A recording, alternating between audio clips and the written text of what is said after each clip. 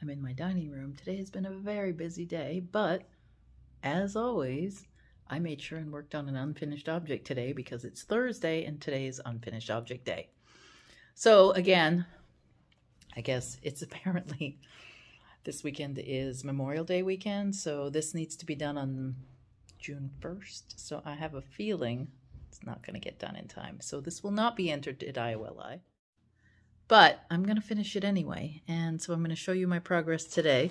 I've haven't sewn on all, I haven't basted on all the motifs. I'm looking over it right now. But I've got them all positioned, and most are basted on. The paisleys need to go on. But the pillow has helped so much, so I'm really glad I got it now. And I'll show it to you again just to remind you. I'm clearing up around it so that you can see what I've got done. There's a lot of work going on this table right now. We have a sprinkler system we're putting in for the raised beds drip. I have some unfinished projects sitting across the table for me. I have leftovers from other projects. I have window projects. Oh my gosh, so many unfinished things to be addressed. But right now, I'm going to focus and I'm going to show you the Irish crochet. All right, on this old receiving blanket, I have arranged these guys, and then now, and you've seen this before, I've basted on the flowers, I've basted on the leaves. Although I had to take these two leaves off because they were just not fitting right with the paisley edge. But here is the paisley edge, so I'm gonna zoom out. Hopefully you can see all that. Ignore anything else that comes into the frame. But there you go. So the paisley goes around the edge, and then I will do some joining. Now, interestingly, I'm going to show you some pictures in a book. So Moira Trainer, who the person is that I got both the roses and the paisley pattern from, I believe I found this pattern in, I'm trying to remember what book it is, like a Dover publication or like one of those little Irish crochet little magazine things. I'll pull it out and eventually figure out what it came from. But this is a common leaf in things. And then, but there are joining stitches that do not match the clones or the clones lace technique that Moira uses. And so I'm going to go show you in the book my options for these joining stitches and see what you think. And I definitely want you to comment and let me know. So as one does when they start a new craft, they collect all the information they can get. And so I think Kelly found this book for me in the UK. So this is The Techniques of Irish Crochet by Ina Maidens. And in this book, in addition to a history and all kinds of information, she has a page. I'm going to thumb to that page because I sat and looked at this the other day. Stitches, be careful, like there's the clunes knot. But this is all written in British crochet terms, so you have to be careful that you know that. So these are my options for joining. This is called the treble mesh, which means double crochet mesh in American terms. This is a single picot mesh. This is a double point mesh and a diamond mesh with picot. And these are all joining stitches that I can use. This is the traditional clone stitch mesh, and this is the one I learned from Moira Trainer. Here is a chain trefoil mesh and a clone stitch trefoil mesh. We learned this one too from Moira. And then there's these, which, okay, a buttonhole diamond mesh, and these are needle lace joining techniques, which I think is really cool. Buttonhole mesh with picot. So I could grab my needle and thread, and I could join with my needle and thread, which I think is something I didn't even think about. Mesh with crown. I think definitely no on this one, because I think it's way too busy. This would need to go in open areas where you have a lot of space. And then mesh with buttonhole and picot, which is another one I could do. And they have examples. Like, look at that fine, fine thing. This definitely is partially to do with, this is crochet. And I think it's the triple clones, but it might be a picot. Well, it says, let's see. No, it doesn't say. But this is definitely a thread change as well as a different stitch. And then there's a picture of stitches. These ones are hardly any connecting stitches at all. They really just connected the motifs together. Mine's gonna need more connecting.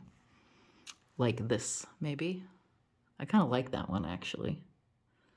But that is needle lace join. This is crochet join. That's really random.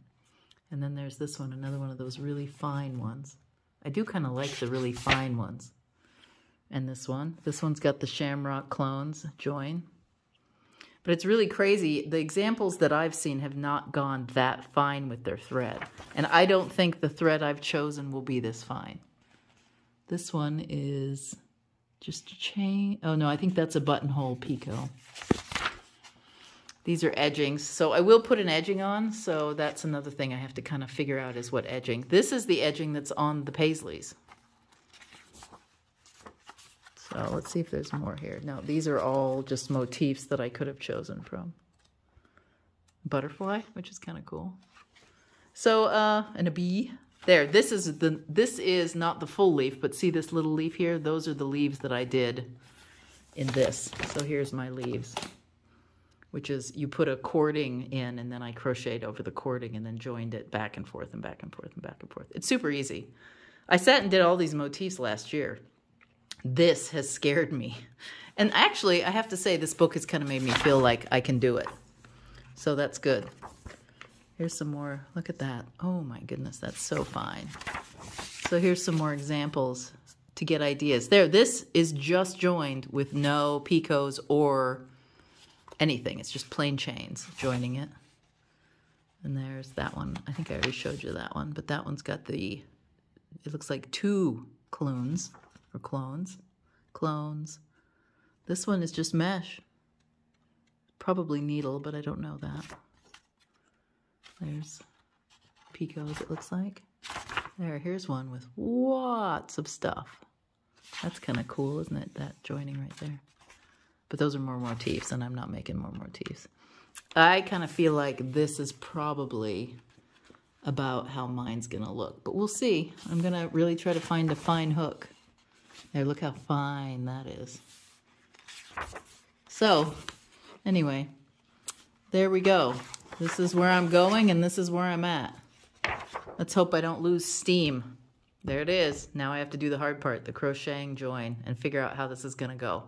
I kind of think I'm going to do circles around this, around the center, circles around the center flower, and then join as I hit things. But I don't know. Now I'm still basting, and then next I'm going to hide these ends that I haven't gotten hidden yet.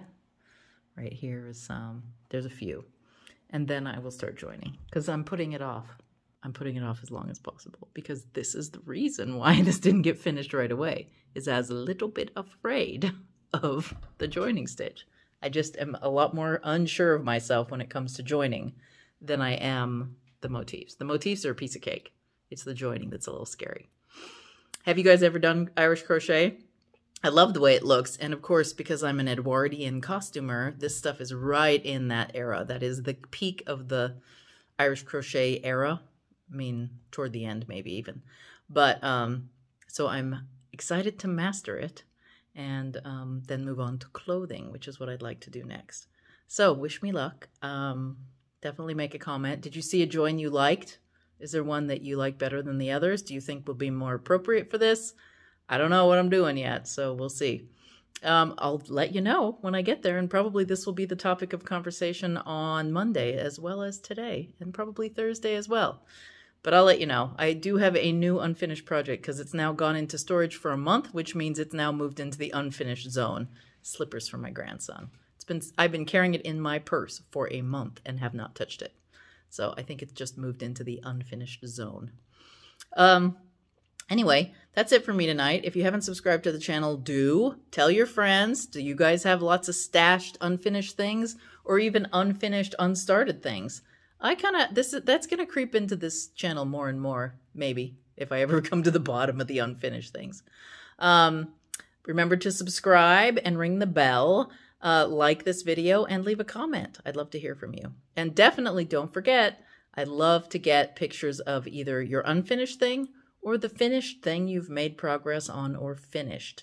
I know Tony has done 5 more rows. I'm going to show you a picture next week when we have maybe done for 1 mitt. All right, I'll see you on Monday. Bye.